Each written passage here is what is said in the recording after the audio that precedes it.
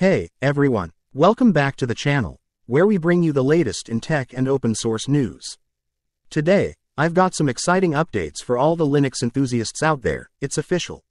Linux Kernel 6.12 has been marked as an LTS, long-term support, release.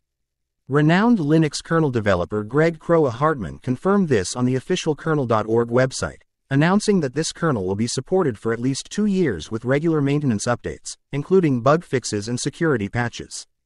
Released on November 17, 2024, Linux Kernel 6.12 comes packed with some impressive new features.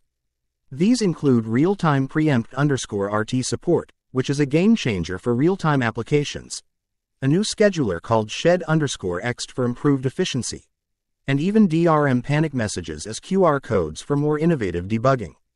Of course, there's also the usual slew of new and updated drivers to enhance hardware support.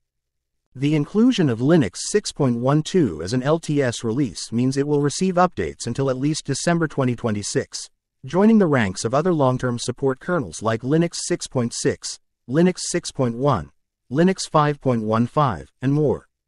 Historically, LTS kernels often end up being supported for 4 years if there's enough demand from hardware manufacturers and companies, so there's hope that Linux 6.12 could be around even longer. Meanwhile, Linux Kernel 4.19 has officially reached its end of life, EOL, marking the end of updates for that series. If you're still running it, it's time to upgrade. The good news is that Linux 6.12 is already making its way into the stable repositories of popular distributions like Arch Linux, openSUSE Tumbleweed, and Fedora Linux, making it easier for users to transition. What do you think about Linux Kernel 6.12 being an LTS release? Have you tried it yet? Let me know your thoughts in the comments. Don't forget to like this video and subscribe for more updates.